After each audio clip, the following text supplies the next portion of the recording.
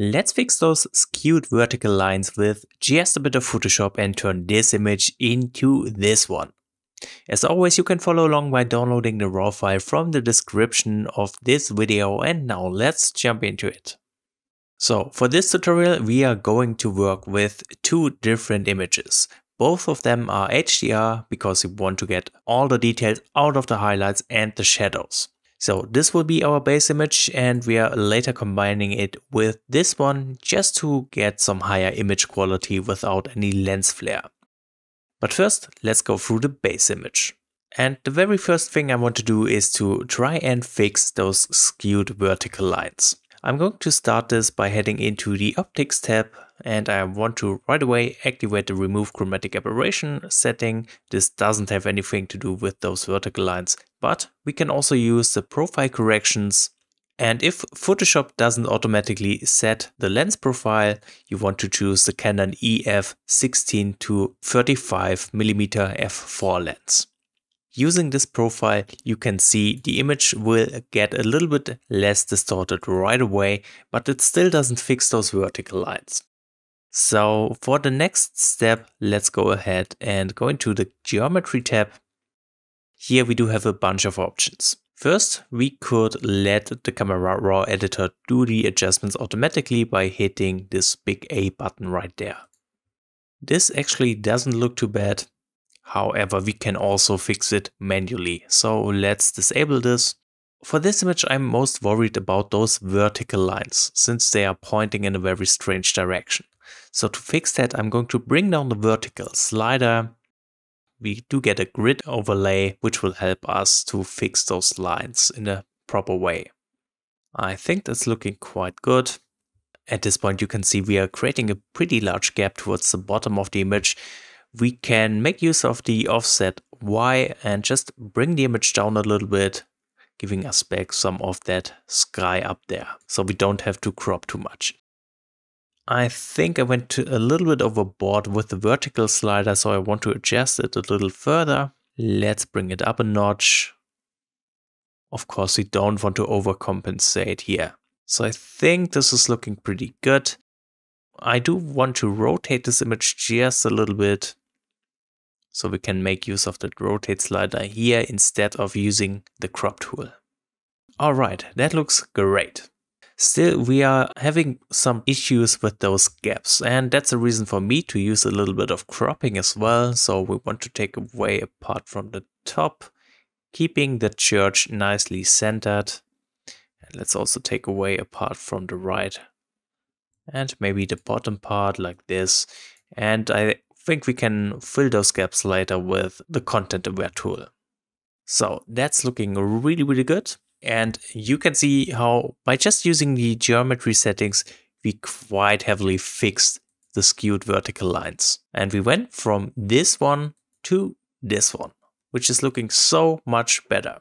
At this point, let's work on the overall look of this image. I want to start in the Basic tab.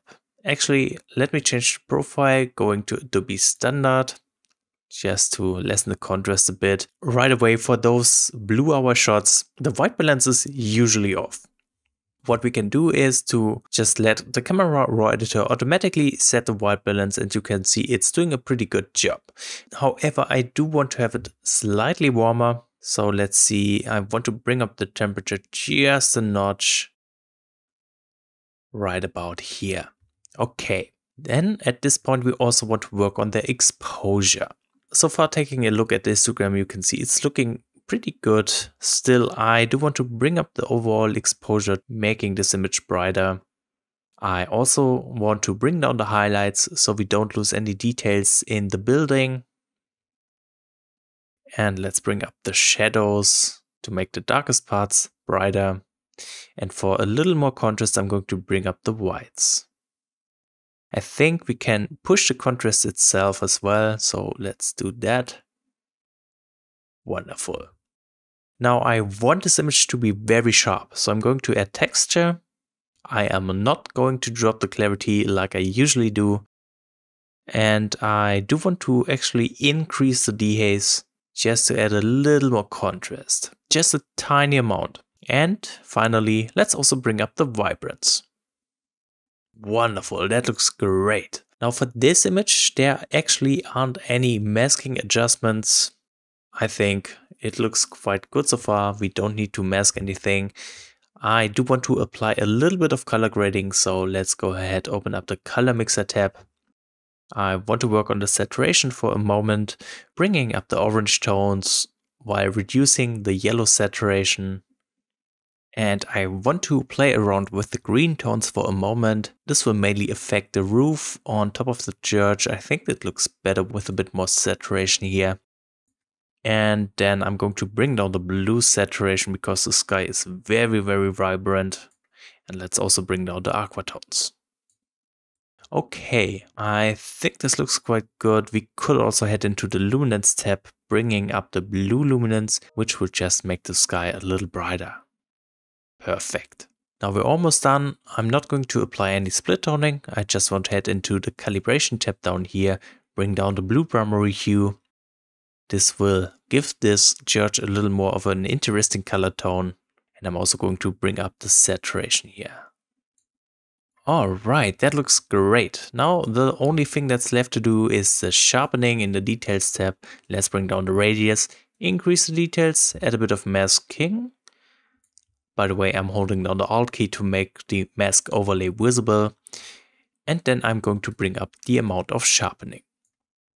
Done. Now that we have added the base image, we want to apply the same settings to our second image. So let's hold down the Shift key, click on the second image, right click, choose Synchronize Settings, make sure to check all and hit OK. Now with both of those images edited, we can open them up in Photoshop. So again, we want to select both of them and make sure to open those objects. In the next step, we are going to grab this layer right here and drag it over to the second image and just drop it here. Of course, we want to align those two images. For that, I'm going to rasterize those two smart objects. Then select both of them, go to Edit, choose Auto Align Layers and hit OK. With this out of the way, we want to mask out this finger. So create a layer mask. Grab the brush tool, set the foreground color to black, and then just start brushing out the finger. Just like this. And the reason for me to block those lights with the finger is simple, because blocking the lights will reduce lens flare, as you can see, especially on the right side. Now let's merge those two layers. And it's time to clean up this image. First, I'm grabbing the lasso tool and I want to fix those gaps. I'm just using the generative fill for this. And once this is done, I'm again merging everything. And let's use the new remove tool to get rid of some of those distracting objects. Since this is rather boring, I think I'm just skipping that part for this video. So with that, we are done editing this HDR, blew our scene. I hope this tutorial was helpful and interesting. As always, if you have questions left, feel free to ask in the comments and thank you so much for watching this video.